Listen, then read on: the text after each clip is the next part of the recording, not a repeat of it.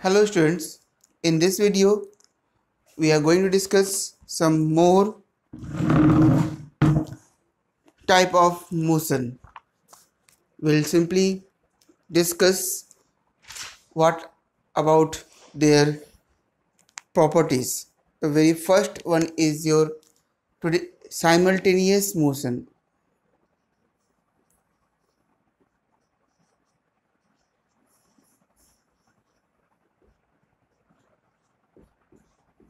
Simultaneous motion. What is this type of motion? Remember, simultaneous means one after another, or one they are someone doing two type of work at a time. So from this we can say that when an object possesses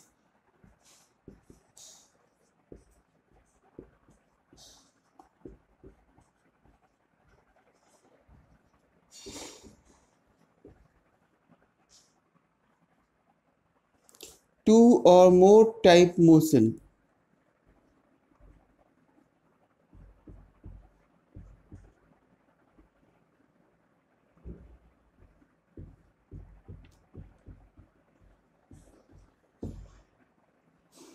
so this type of motion is known as your simultaneous motion. But remember, it's at same time. The best example is your hand drill machine. In hand drill, what happened?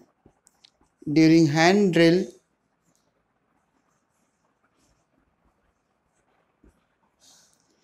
that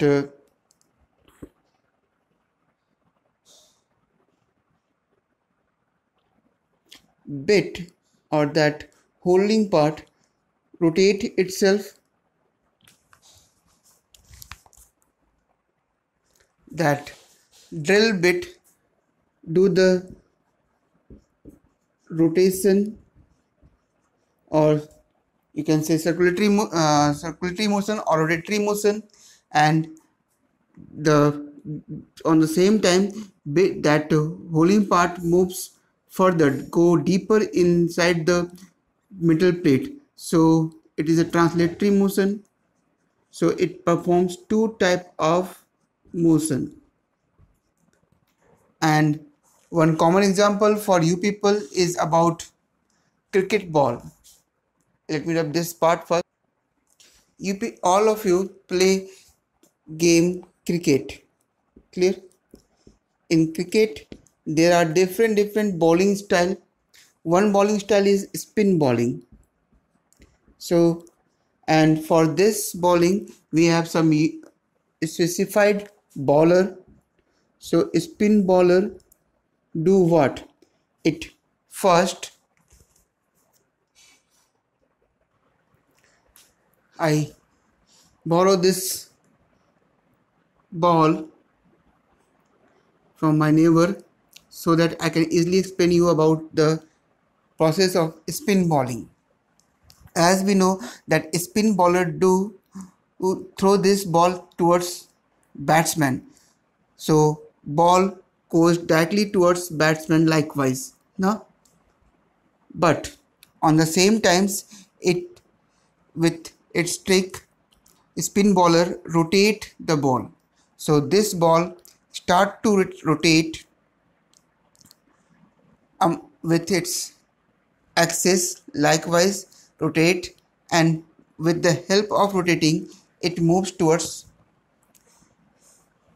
batsman, so that it's not easier for batsman to tackle this spin bowling. So this is the other type of simultaneous motion. In this motion, ball perform two type of motion. One which is moving towards batsman directly, it's a translatory motion, or another ball rotating itself with its own axis, fixed axis likewise. So this is your rotatory motion. So in spin bowling ball, cricket ball perform two type of motion. One is your rotatory, other one is your translatory. So these type of motion are known as your simultaneous motion. Hope this one is clear to you.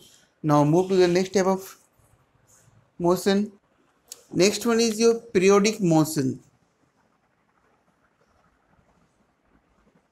Next one is your periodic motion.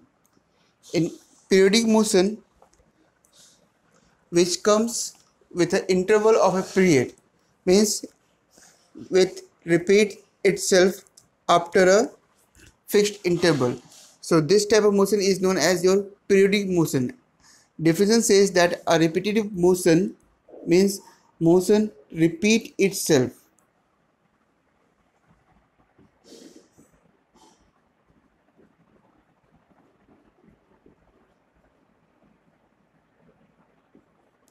Repetitive motion which repeats, as name defined, which repeats itself after a fixed interval of time or regular interval, you can say.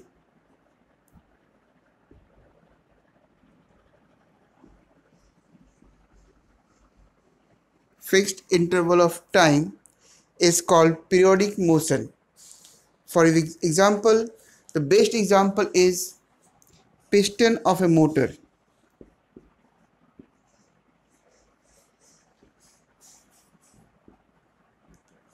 As we know that piston is fitted within a chamber.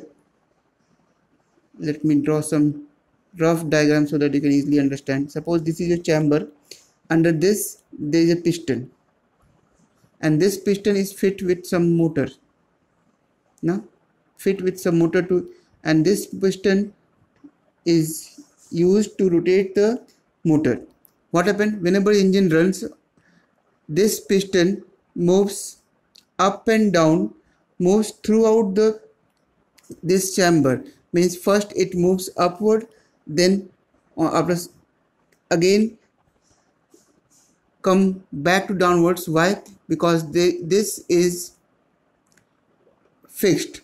So motor runs this piston, and with the help of this piston your car moves. That is the concept. It moves up and down inside a chamber, inside the crank, you can say crank or whatever it is inside this chamber. It moves inside the chamber so that motor can run. So it regulates itself, it repeats itself after a fixed interval of time. So this is known as your periodic motion. And one common example is your heartbeat. Heartbeat of a healthy man. And as we know, it's a 72 times in a minute.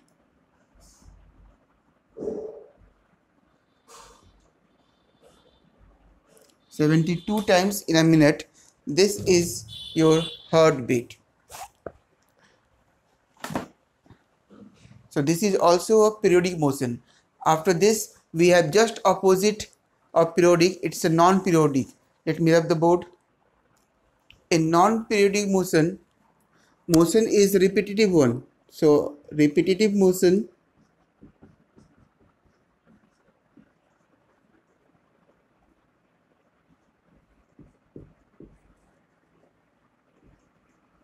but not at regular interval or fixed interval of time.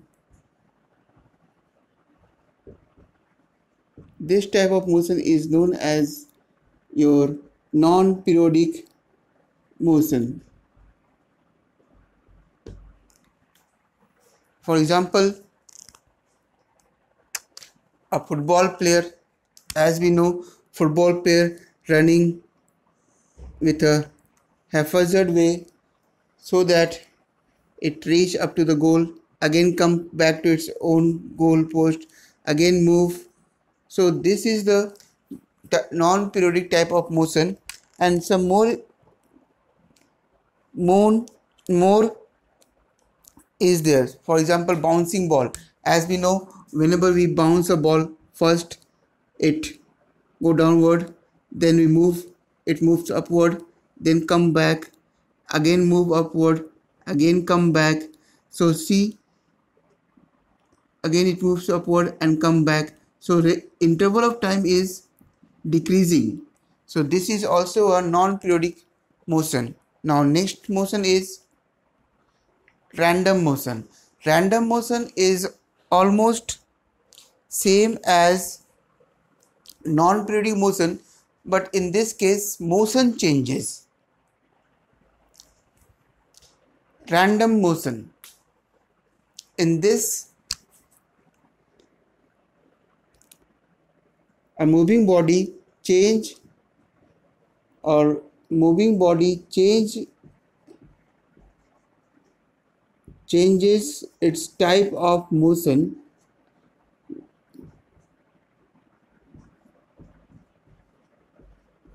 type of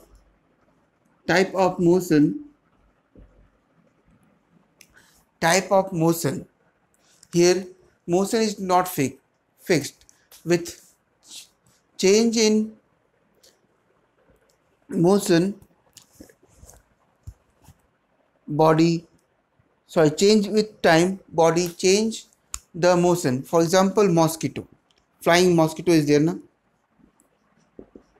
Flying mosquito, suppose it's flying over here, sometimes it's reach up to this way, so further it's supposed to move in this line, but suddenly it's change its movement and go to the another direction, then move to the other direction. So this type of change is known as your random motion. Sometimes it's start to flying around some point. So this type of motion is known as your random motion. Now move to the other type of motion. Next one is uniform motion, and these two motion means uniform, and then after we discuss about non-uniform, these two motion are very important. So try to understand the concept very carefully. Suppose a body is moving, moving, and it take 1 second, 1 hour, say 1 second is not sufficient, 1 hour to move from point A to point B, place A to place B,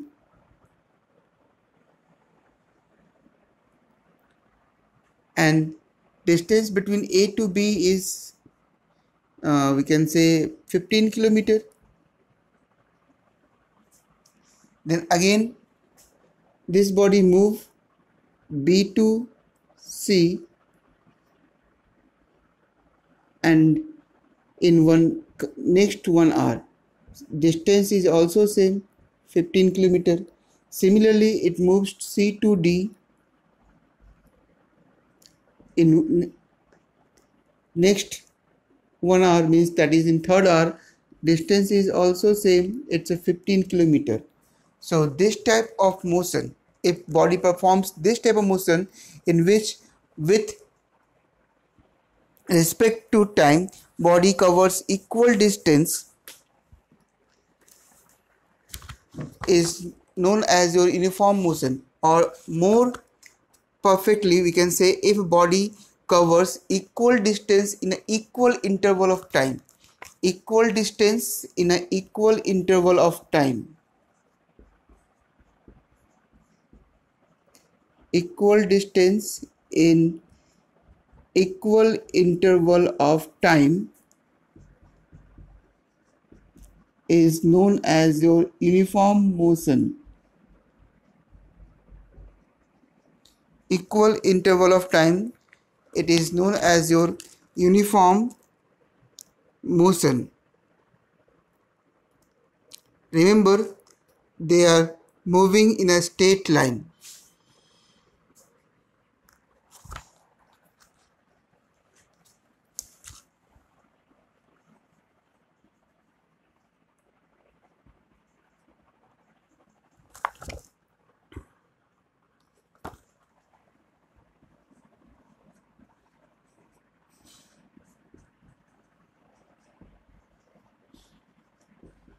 This is more important part. This one, moving in a straight line. Body covers the same distance in same interval time in a straight line. In a same straight line, that type of motion is known as your uniform motion. Many examples are there. A train traveling with equal distance, traveling equal distance in equal interval of time in a straight path, perform uniform motion. What about non-uniform motion? Non-uniform motion is just opposite to this uniform motion, opposite in every respect. So let's discuss non-uniform motion.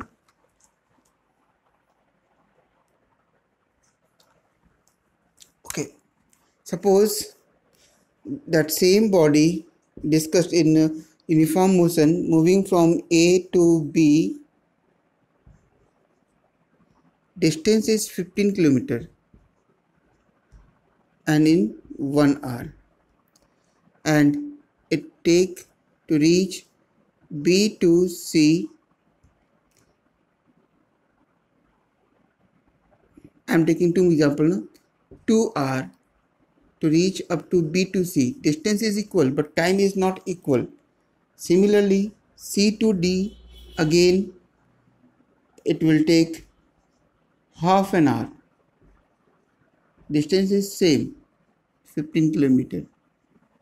So here what we are observing, that distance covered by that body is not equal in equal interval of time. Means what? For traveling from B to some other point for next second hour, body is traveling only 7.5 kilometer in second hour, because it will take 2 hours to reach from B to C and distance is 50 kilometer. So next hour it takes 7.5 kilometer, and then 7.5 kilometer, and then next 1/2 hour it's a travel 15 kilometer. Means in 1 hour it's travel 30 kilometer. So this is not the unique. This type of motion is known as your non-uniform motion. Suppose a body is moving from point P to Q in 1 hour, and distance between point P and Q is 20 kilometer, suppose, and then Q to R, in next 1 hour it moves Q to R, and distance between Q to R is 10 kilometer. Then it's R to S, distance between R to S is 30 kilometer, and it will take 1 hour. So this type of motion is also known as your non-uniform motion. Hope this one is clear to you. Why I said to you that uniform and non-uniform important for you? Because in next part of this chapter we discuss about uniform and non-uniform velocity as well as speed. In that case, these two concepts again required for us to clarify those concepts. So it's good for you that you learn or clear the concept uniform and non-uniform in this video. Hope this one is clear to you. All of you read this, see this video very carefully and try to read your book. That's all for today. Thank you.